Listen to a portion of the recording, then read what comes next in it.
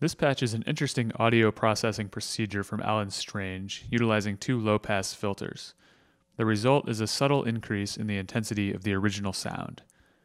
I'm using a piano sound from one of Kimathi Moore's Morphogene reels, which can be found at freesound.org and is linked in the video description.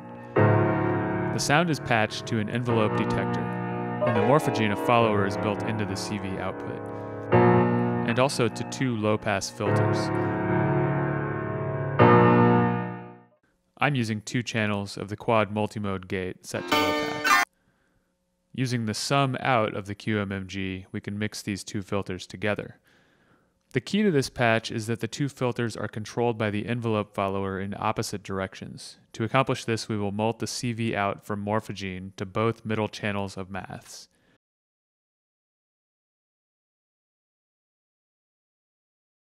We'll use one channel to control one filter, and invert it on the other to control the other filter.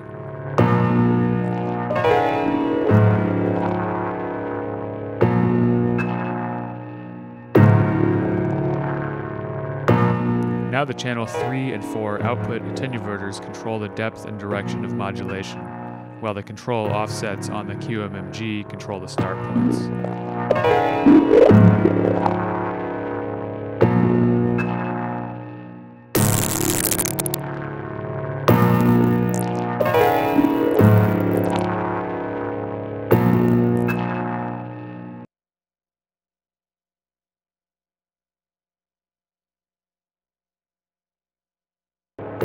Let's also patch through the herb verb for effect.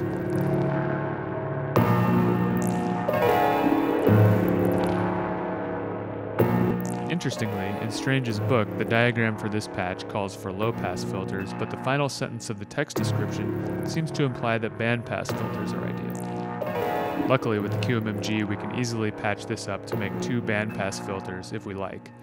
Initially, I patched to the middle channels of the QMMG. I'm going to move the signal and control patches to the outer channels now.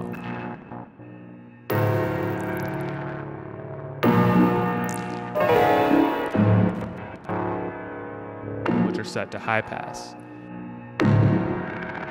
The outputs of these outer channels are normal to the inputs of the inner channels, creating a band-pass filter at each of the middle channels' outputs.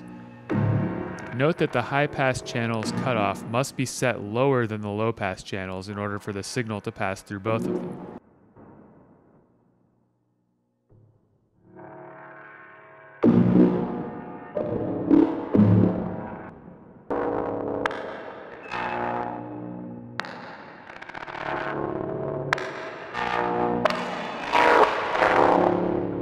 We want to mix these two bandpass filters together, but we don't want to add the high-pass filter's individual outs as well, so we will put dummy cables in the outputs of channels 1 and 4. Now we have the same patch, but with two bandpass filters.